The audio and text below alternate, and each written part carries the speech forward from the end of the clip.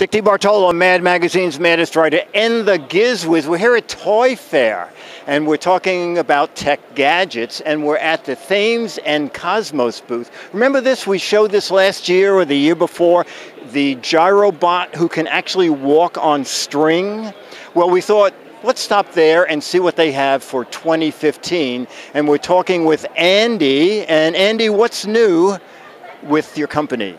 Well, we're coming out with a few different remote control engineering kits for children ages 8+. One of the new kits we're coming out with is called Remote Control Machines Animals.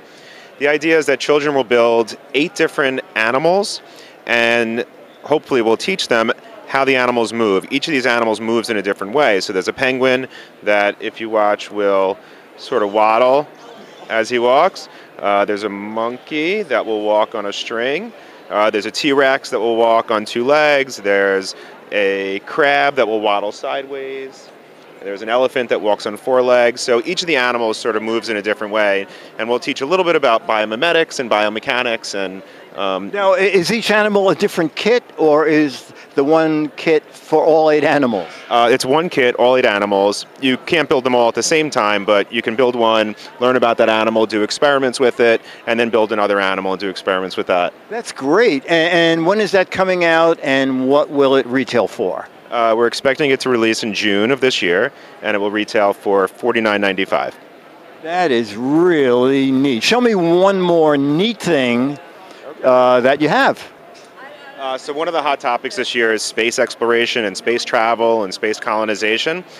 So we're also coming out with Remote Control Machines Engineering Kit that deals with space machines. The featured model in this kit is the Mars Curiosity rover, or a lookalike of the Mars Curiosity rover.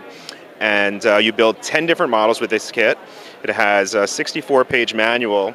And with each model, you build one of the models, and then you do experiments with that model and learn about the science of what's happening and how you would explore in outer space or an extraterrestrial environment. So you can build like a different type of space shuttle, Well, so then I was just saying that. Wow, that's neat. It's like a rocket transporter. Does the rocket fire? It does not fire. Okay. Not yet. And you build 10 different models, all dealing with space. All right, now this has to be more expensive than the other kit because it's so complex. Is that correct?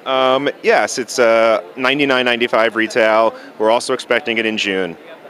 And this is the remote control for it? Yeah, so this is actually a new remote control we developed. This is just a prototype, but it works on 4 different frequencies. So if you had more than one kit, you can control different machines at the same time without interfering with each other.